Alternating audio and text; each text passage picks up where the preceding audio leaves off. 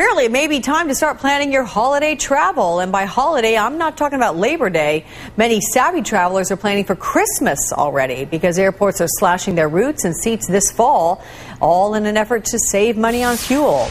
Joining us now, Tom Parsons, the CEO of bestfares.com, with his traditional Hawaiian garb. A very good morning to you, Tom. Well, good morning.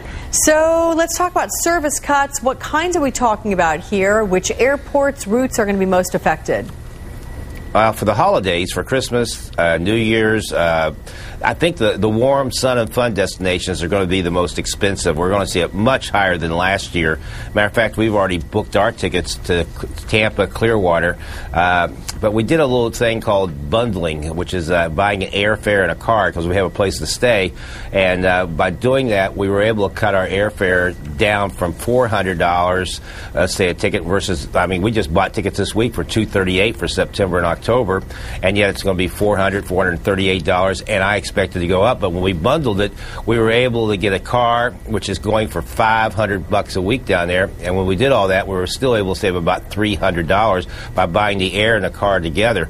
I just think if it's sun and fun, the Caribbean, Mexico, Hawaii, we're just seeing outrageous prices right now. I did a show in San Francisco yesterday, and the round-trip airfare for December 26th right now is coming in at $1,400 per person. They go leaving on December 26th and coming back the Saturday after New Year's. And yet, when I looked at our packages on bestfares.com, we had a package out of San Francisco at a 4-star hotel, 7 nights in September and October, including the airfare and all taxes for $699.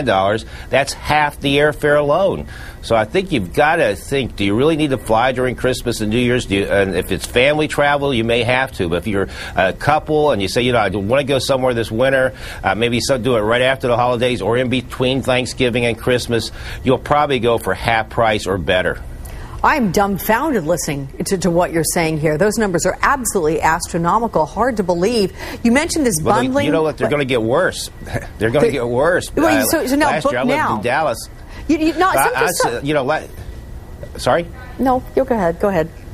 I was just saying, last year when I like to watch the airfares like the stock market. When I buy it, make a good buy, and then I watch the fares go up. But I'd say about November, when I was looking at Cancun from Dallas, it was up to $2,000 a ticket. And I expect that for those people who want to hesitate and at the last minute get the urge to travel, they're going to have to dig deep, deep, deep, and there'll probably be a few folks out there who'll still buy those airfares. But I tell you, right now is the time you should be looking, but doesn't mean that here's what can happen. There's a penalty on your airplane ticket of about $150. If you do bite the bullet, it does drop down, then you can get the difference back for a future flight. Yeah. Okay, well, you know what? I didn't need to ask that question anyway because you answered it about whether or not there might be those deals last minute, because clearly there's not going to be. Okay. Okay, Tom Parsons, we'll see you again. Thank you.